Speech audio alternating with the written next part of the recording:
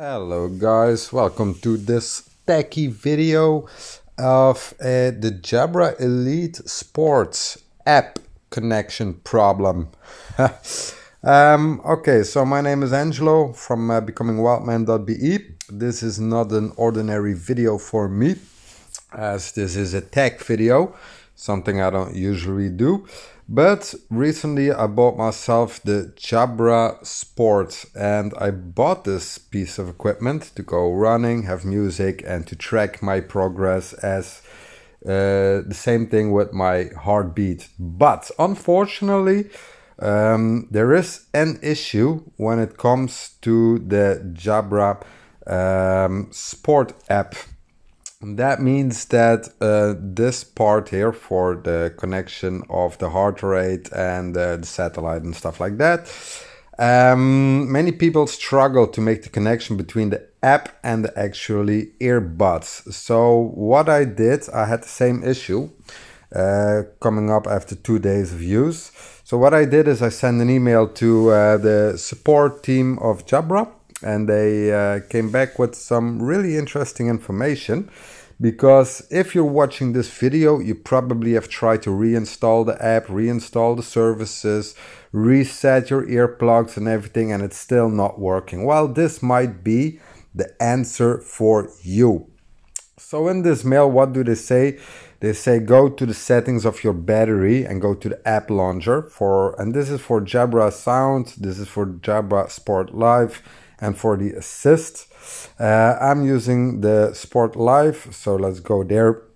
Battery settings, app launch, Jabra services, and put everything into manual, and leave the options open as well. I'm gonna show it to you. The same thing is with battery optimization and the apps notifications. So let's start with the first bit. The second one we don't have to do. First bit is settings, battery, app launcher, and that you find in here, settings. Sorry, everything is in Dutch, but this is battery, that's quite obviously. App startup management, and up here you see the apps that I have put from automatic. Like if you install it, it's automatically blue, like this one. Yeah. What you have to do is you have to open up, come on. Okay, you turn it on, you turn it off. So you turn that off, but you allow the 3 options that are displayed here, and you press OK. You do this for the Jabra Sport, and you do this for the Jabra services. Once you have done that, you go to the next section. This one we have done, we don't have to look at that anymore. Is the Android setting app, and select apps and notification. Select Jabra services, tap on battery, manage battery usage, background activity. Follow these steps in background activity. I think we actually did that. Apps notification. Let's see where we find that. So apps notification. Nope, that's the wrong one. Apps. Okay, now we go back up to find what's the name again? The Jabra app. Where the fuck is it?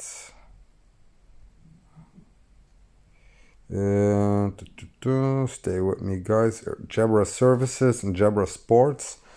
And here you can no, that's not the one. I was too fast melding it. I put it one off. And for the sport app, melding notifications, I leave everything on. So that's about it actually. Actually, you don't even have to look at this anymore. Now it's really important, once you have done all that, that you reboot your handset. So you power down, power up, and then you go back to pairing, Bluetooth pairing. You connect to Jabra, and then you go back to your Jabra app, and you go to the support, first startup, and then you do all the options. It's just swipe through, swipe through, swipe through. It should automatically connect to Bluetooth. So I hope this is helpful for you guys. As you can see, mine is connected. I'm not using it right now because I'm doing this video, but it is connected. The only thing is not the heart rate because it's not plugged in my ear, but I am connected to my Jabra Elite.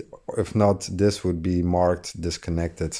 So I hope this video was useful to you guys, and I hope you guys have a lot of fun with the Jabra.